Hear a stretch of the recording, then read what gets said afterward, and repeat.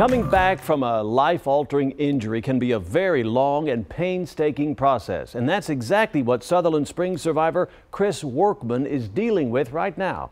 6 months ago, the mass shooting changed his world forever.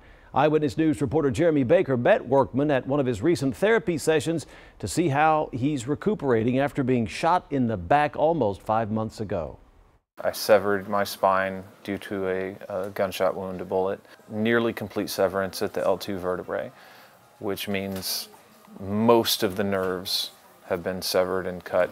That horrific event put Workman in a wheelchair. I'm a paraplegic, so without the use of my legs, I have to use my arms a lot to move around. Building up endurance, building up range of motion, strength, and also incorporating functional activities into it. That's how Stephanie Cavazos, an occupational therapist at the Reeves Rehabilitation Center within University Health System, describes occupational therapy. Good.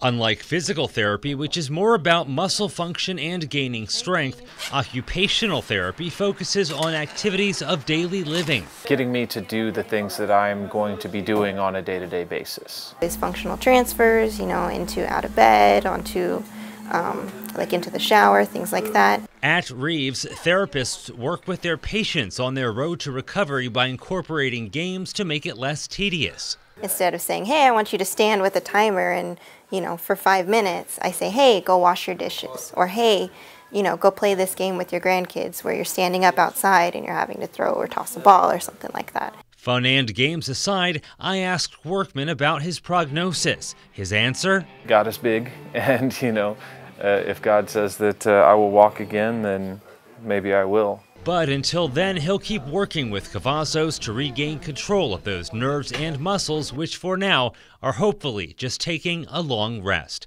Jeremy Baker, KENS 5 Eyewitness News.